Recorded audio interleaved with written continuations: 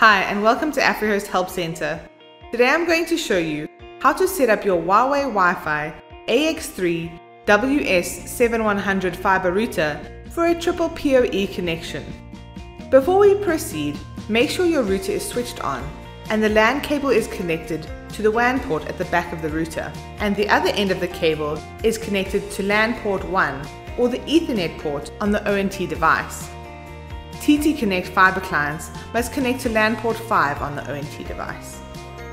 Now connect your computer to the router's default Wi-Fi. The web browser will open and load the Huawei welcome page automatically. If it doesn't, open your web browser and enter the IP address 192.168.3.1 and press enter. The router's welcome page will load. Tick the box to accept the end user license agreement and select Let's Get Started. Next to Internet Access Mode, select PPPoE. Enter your PPPoE username and password supplied by Afrihost. Enter the username next to Broadband Account and the password next to Broadband Password, and select the Next button below. The router will save your settings. You will need to set up your Wi-Fi network name and password. Ensure that the prioritized 5 GHz toggle is on. This will combine the 2.4 and 5 GHz signal. Enter the Wi-Fi network name of your choice. This will be displayed as your Wi-Fi name. Enter a strong, secure Wi-Fi password of your choice. This will allow you access to the network.